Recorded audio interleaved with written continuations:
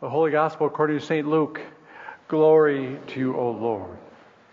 Someone in the crowd said to Jesus, "Teacher, tell my brother to divide the family inheritance with me." But he said to him, "Friend, who set me to be a judge or arbitrator over you?" And he said to them, "Take care, be on your guard against all kinds of greed, for one's life does not consist in the abundance of possessions." Then he told them a parable. The land of a rich man produced abundantly. And he thought to himself, "What should I do, for I have no place to store my crops?" Then he said, "I will do this. I will pull down my barns and build larger ones, and there I will store all my grains and my goods. And I will say to my soul, 'Soul, you have ample goods laid up for many years. Relax, eat, drink, be merry.' But God said to him, 'You fool, this very night your life is being demanded of you. And the things you have prepared, whose will they be? So it is with those who store up treasures for themselves, but are not rich toward God. Do not be afraid, little flock, for it is your Father's good pleasure to give you the kingdom." The gospel of the Lord. Praise to you, O Christ. Let us pray.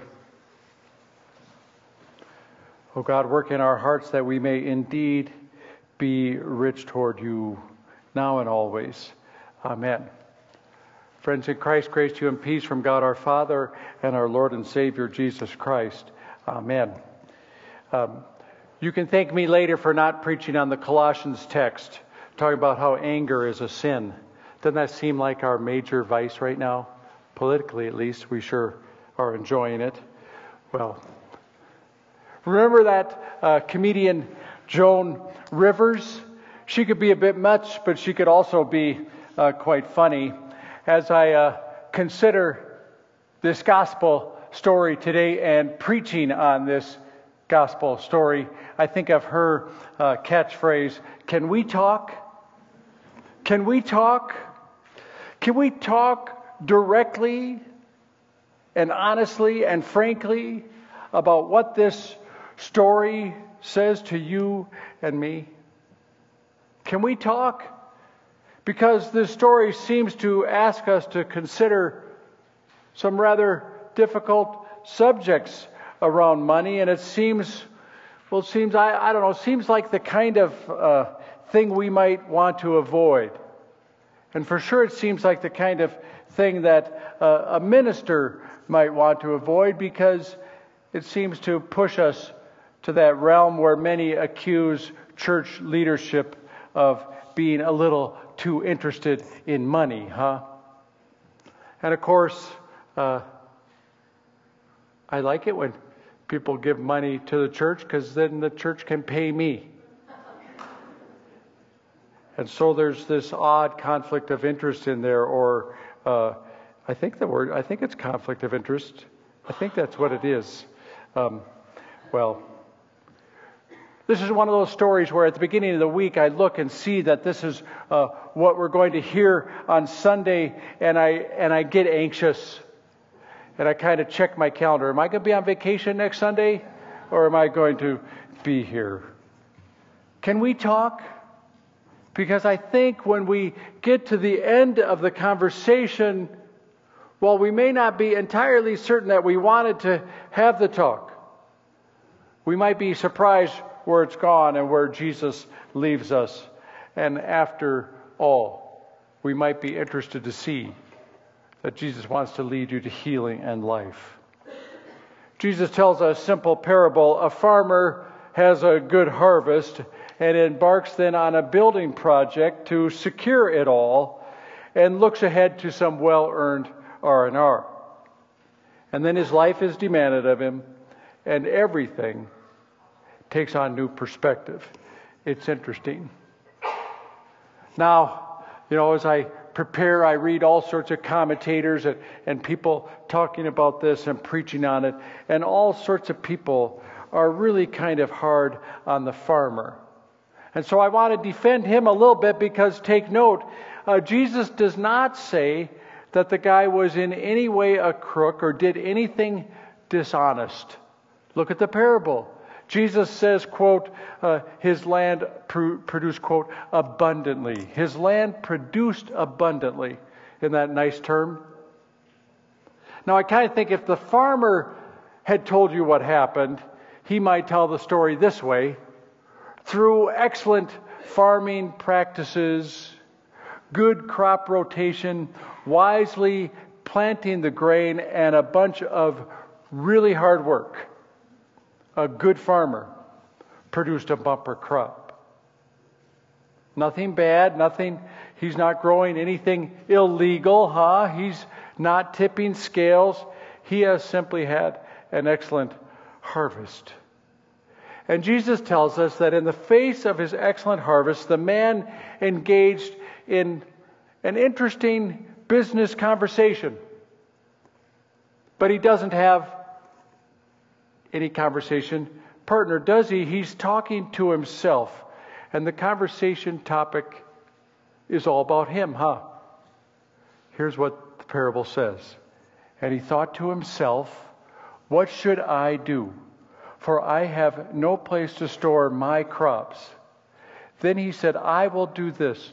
I will pull down my barns and build larger ones, and there I will store all my grain and my goods. And I will say to my soul, soul, you have ample goods laid up for many years. Relax, eat, drink, be merry. Do you know how many times he says I and my? 11 times. It's all about him. There's nobody else in the picture. That's what people might call I problems, What happened to God's promise that you are blessed to be a blessing? Where are his neighbors? Doesn't his good harvest mean good things for those who live around him as well? But even deeper still, he has come to see his good fortune as bearing promise not for good rest, but for his very soul. I will say to my soul, soul, you have ample goods laid up for many years. Can we talk? Because this story, which seems rather simple in one sense, may bear a message much deeper than simply you should spend less time at the office. Jesus tells his hearers, and he tells you and me, one's life does not consist in the abundance of possessions. I think you all already knew that, didn't you? I think we all know that, but there's something that happens, something that takes place between the knowing and the doing, and over we lose our way and we sort of wonder what on earth happened. Well, I thought the story was about money, which we're not sure we want to talk about all that much. It really is about relationships. The rich farmer had land that produced abundantly, and this was a gift to the farmer for sure, but it also has the potential to be a gift to the community. And more, the farmer sees his good fortune as somehow reflecting not on his bank account, but on his very soul. Remember, he said, and I will say to my soul, soul, you have many goods laid up for many years. Reading commentary by one preacher, he really did some neat stuff with this aspect of relationship. And I really liked it. And he has open space for comments. And somebody commented to him and started by saying peace. In other words, he says, I don't want to attack you. Peace, he says. But let me say, I'm always suspicious of first world theologians trying to diminish this parable's indictment on greed, materialism, and individualism. I appreciate your words about the need of community and importance of justice in terms of good works for the sake of our neighbor and not for salvation. My only critique is that, in my humble opinion, Isolation is not the main issue. Greed is. Isolation in the parable is a byproduct of greed. Isn't that great? I love hearing these different perspectives that, well, I don't love it because it's a little hard on me too.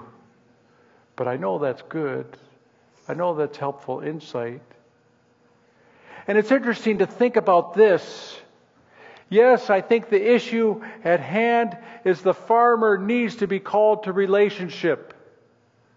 The gift of a bumper crop is a gift for the whole community, and he needs to know that. But this is also true. The issue at hand is greed. And I'm struck that the problem with greed is that it discounts and ignores and uses my neighbor. I'm still surprised I didn't win the lottery yesterday. I was sure I was going to win. And Laura insists that you have to buy a ticket to win.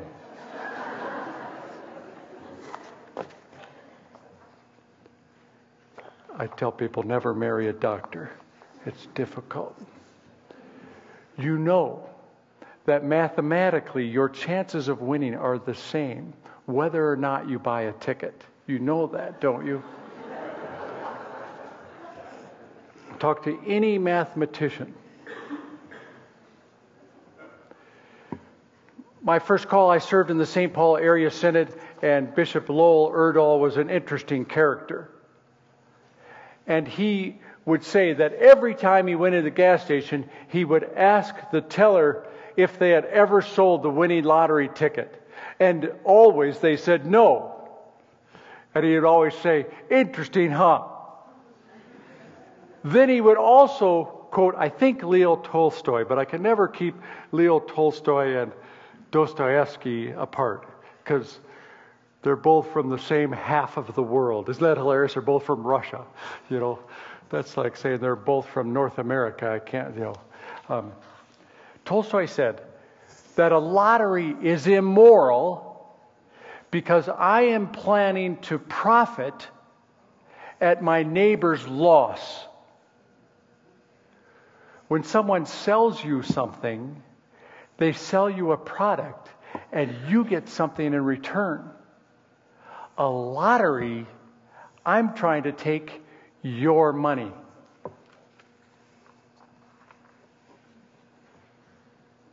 That's not in the sermon here. It all goes back to my annoyance at Laura pointing out you have to buy a lottery ticket to win. I mean, what does it mean that a minister of the gospel has a good idea of what he would do if he won $1 billion? That's greed. It is. It's brokenness. To think I need more when I have as much as I have. So Jesus says, be on guard against greed. That's interesting language. Be on guard. It's not like, oh, I got that taken care of, now I'm not greedy. Be on your guard. Greed removes us from others. Greed destroys community. It makes my eye problem worse and worse, and I lose track of my neighbor whom God has called me to love. And as Colossians says, which I said I'm not preaching on, greed is idolatry. And idolatry sneaks up on us, and the next thing we know, we're putting our neighbors last and ourselves first. It happens over and over and over. Be on guard against greed. And this interesting thing where you fool, this very night, your life is being demanded of you. And I liked a preacher who said, you know, that doesn't necessarily mean that the person is going to die. And here's how they want to mean that. I once heard a theologian speak about how the gods we construct are way more demanding than our God. And he talked about going to a car show. And he saw this guy's car that he had fixed up. And he was talking to him, and he leaned on the car. And the guy said, "Please don't touch the car. I have to polish that again." "Do you drive your car very much?" "Well, no, it has an original windshield. And if it gets a rock chip, it's not as valuable anymore. And I have to take care of this, and I have to take care of that, and I have to take care of this." You see, our idols are way more demanding than the God who desires for you life and salvation and neighbors and love. Be on your guard against greed, because it hurts our neighbors. And you know what? It hurts you as well. And so I look at this text on Sunday, a week ahead of time, and I go, "Oh, am I going to be on vacation?" And then by Thursday I go, "I'm glad I'm going to be here on Sunday with these people God has given me to love." Bunch of greedy people who are greedy like me. And I'm so grateful for this story, because we know the one who told the story.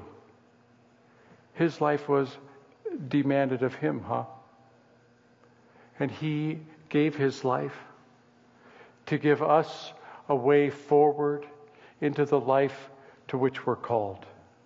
On guard against greed, eyes wide open for all the opportunities God gives you to love. Thanks be to God. Amen.